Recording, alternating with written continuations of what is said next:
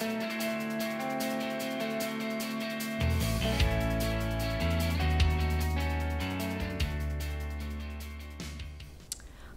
friends, hola amigos.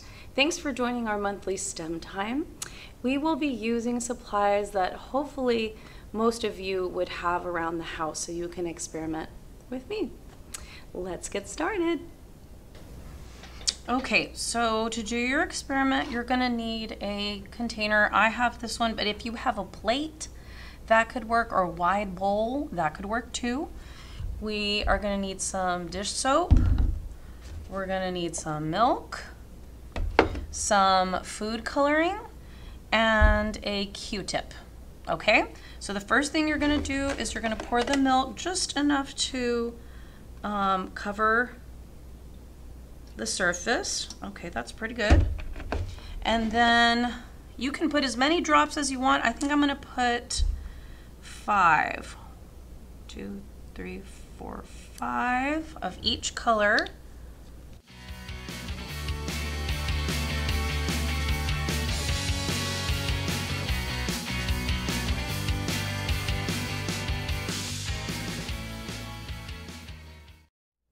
Okay, and I want you to notice what is actually happening with the food coloring that we put in. It's just kind of hanging out in the middle.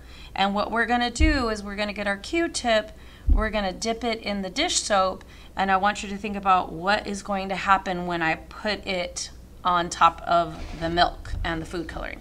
So let me just open this up. And you might need to get help from your parents on this one, but we're just gonna dip it in, get it all nice and soapy. And then just gonna, there you go. And then are you ready? Here we go.